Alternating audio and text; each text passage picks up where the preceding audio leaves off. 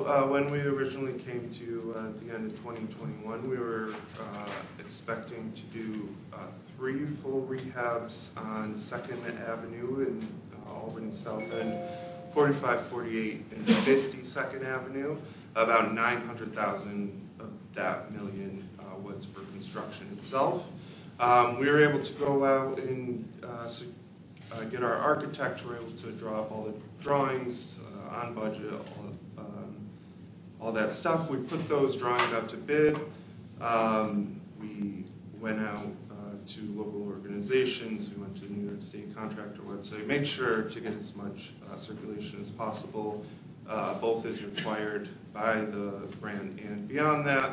Fortunately, what we got back was the lowest qualified bidder ended up bidding $2 million for the 3 buildings for the rehabs.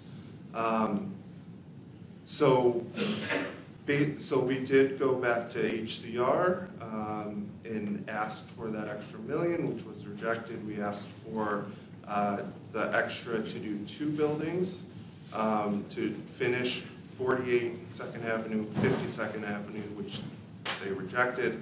But they did allow us to revise the scope to do 1 full rehab of 50 2nd Avenue, which would be a 2-unit, 3-bedroom, 1.5 bath homeowner unit with a studio apartment as an affordable rental. There's 2 aspects of this almost $1.4 million grant.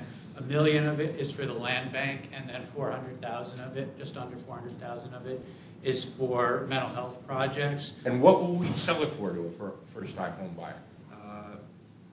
Probably somewhere in the area of 175.